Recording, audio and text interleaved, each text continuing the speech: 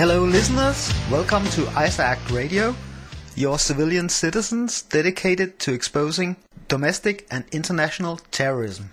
This is Icaact, International Center Against the Abuse of Covert Technologies, ICAACT.org. My name is Lars Drødgaard. I'm going to be the host. Tonight is a somewhat special show. Your usual host, Jesse Beltram, could not be here tonight. So this is a special edition from Europe, and tonight we are going to cover some of the stories from Europe.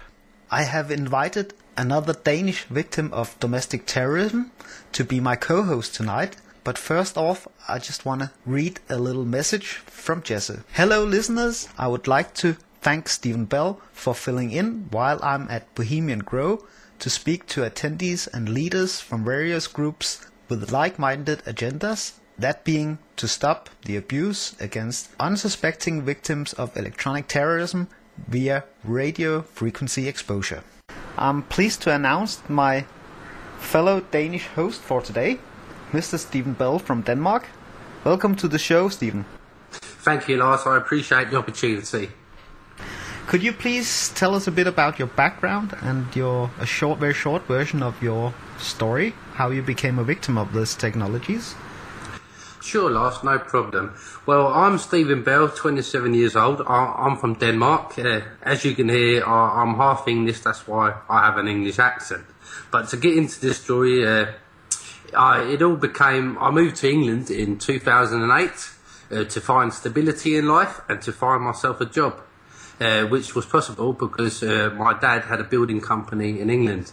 So I took the opportunity to go to England and do something new with my life and to start a job. But soon after I came to England and worked, I thought my life was going really slow and a bit strangely my luck was really bad. Then I realised that I was probably being victimised by these technologies. But I didn't realise this fully until 2009. Well, it became quite obvious that I was being targeted and being under surveillance 24/7 wherever I went, even indoors in my house. And this went on for a few months, and when things started to get really bad, severe rumours was spreaded about me amongst my friends and family, which all resulted in that I eventually had to move back to Denmark. And this is where the story gets quite wild, because suddenly all these rumours were being spread about me, that suddenly I was an enemy of the town where I lived. I was really being chased down and surveillanced by people that I used to be friends with for all kinds of reasons I didn't really know at that time. And this became quite an upsetting and stressful event of my life, where I really had to fight for my survival, and so I did. And after a while, I thought to myself, well, maybe this is going on in England, and this won't be going on when I'm going to come back to Denmark, where I'm really from. So I decided that I was going to move back to Denmark. But before doing so, it wasn't just as easy as that. I had to arrange a way to get back. This is where the story turns to a Hollywood story. On the day that I had to go to Denmark, I had arranged with my mother. She bought me a ticket, but I had to go on a bus journey to go to Stanford Airport in London. And on this bus trip, I was being heavily targeted, and I was under the impression that people wanted to kill me, you see. And there were some people that were friendly and people that were enemies. So to get out of this situation alive, which there was made a phone call to me on the bus on the way to Denmark that if I didn't get off this bus, I would be killed. So I went on this bus, went off the bus stop at Gatwick Airport, where I was supposed to pick up a ticket that someone was going to throw in a bin for me, which I didn't have no clue of at the time. So it was really stressful and really scary as it happens. So I didn't get the ticket that I was supposed to get, so I had to get on the bus again to Stansted, where the bus driver was obviously under information from the perps that I needed to get off this bus immediately while the bus was going. The bus driver was signalling me to get off the bus. And he was doing this by the toilet, and the light in the toilet was switched red and green, and there was 2 emergency exits on this bus. And there was this van that pulled up beside the bus that I was supposed to jump on from the roof of the bus, which I thought was very silly, and I really didn't have the nerve. So I thought to myself, well, they aren't going to kill me in a bus where there's loads of people anyways. So I had to get off at the next stop, which was in London. I got out of the bus and left all my stuff. I left my PC, I left my clothes, and just ran off to a bus stop in London, where I was waiting to be signalled. And I had the obviously impression that everyone knew who I was, and because I was under the impression, as I said, I was going to go to Spain to get rid of all this targeting and get to know what was going on. I didn't have a clue at the time. So I walked around for a few hours in this train station when this fellow came up to me, signalled me I had to follow him because he had a ticket for me. So I followed him out, and suddenly he just disappeared, and it was all very strange. And finally, I lost him.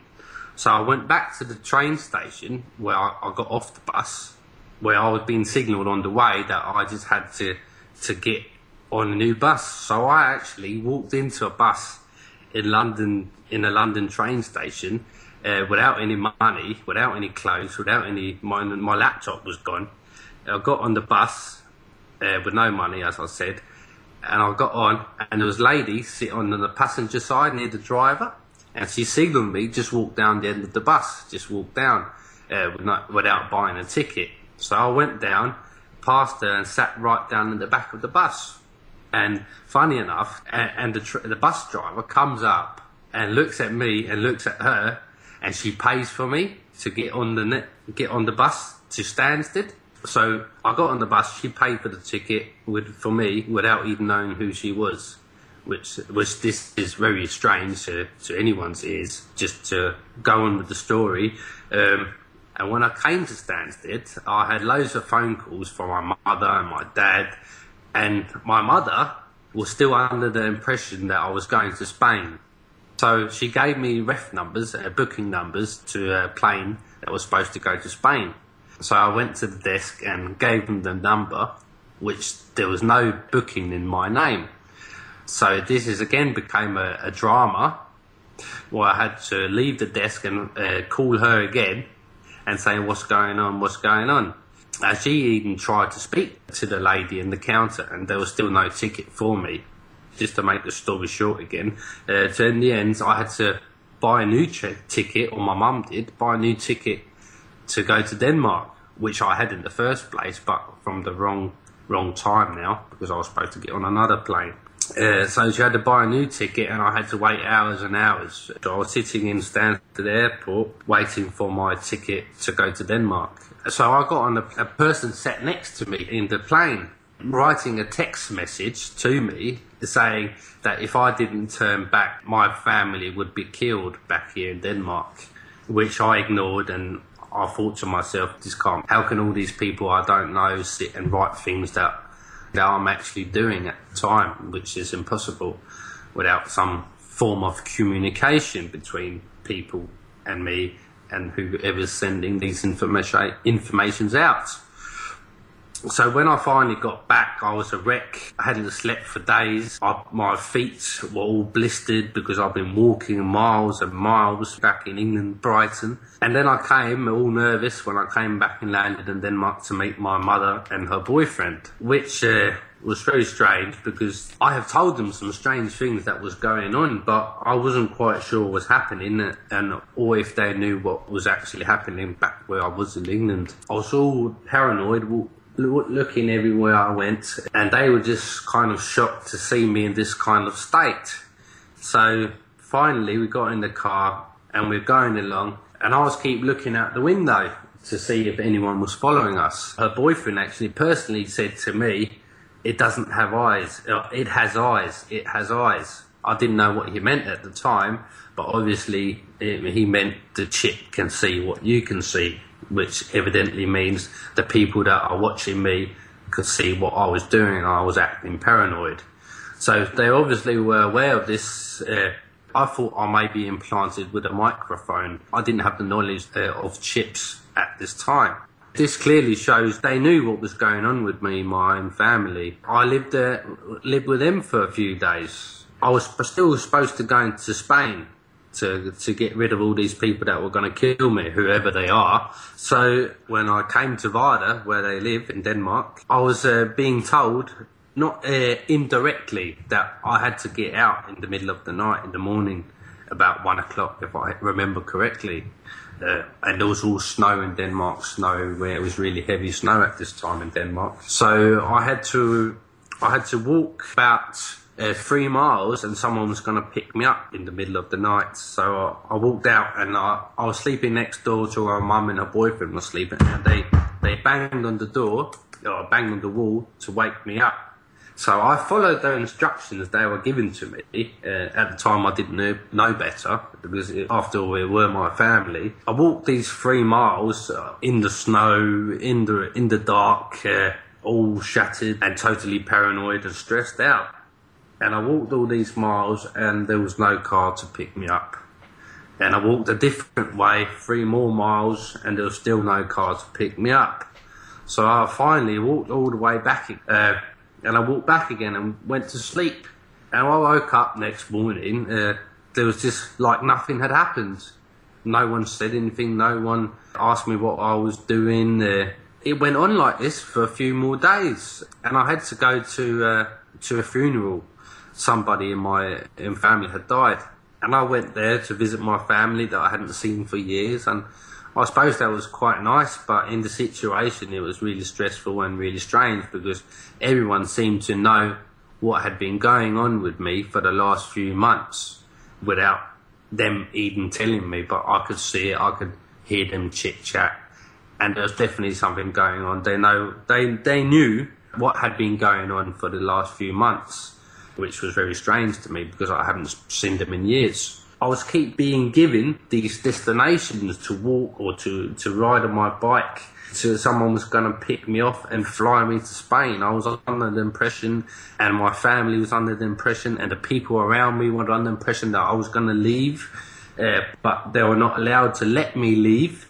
And it all became a game, to be honest, and it was a really sick and disturbing game, that this imaginary game had been set up to make people think that I was actually going to go to Spain, and myself, of course. And this went on for months and months. It came to my knowledge that this was a game being set up by perpetrators to make people think, and myself think, that I was going to Spain. And I was dumb and naive and probably a little bit brainwashed, to say the least. But finally, I started to realise that even my own family had turned against me and turned to the perpetrators and were obeying what these perpetrators were saying and doing. And this was really upsetting and disturbing for me, because family is family and that shouldn't change. So I realised this, and this is when I've really become more or less active in the TI community, or starting to make efforts to try and understand what was going on with me on a normal level, to find out some scientific facts that was happening. Has this been happening to other people, or am I the only one in the world? Which I soon realised that there were many thousands of victims around the world. So I started to read a lot on the internet about mind control and chipping and electromagnetic radio frequency and RF and so forth. And this is where I came in contact with Lars Drugard, the host of this meeting. I went on the meeting, the international meeting, where I've been talking to other victims, which has been very helpful. And this is about the time that Lars told me that we were able to go to London, which I was very pleased to know that we're all meeting up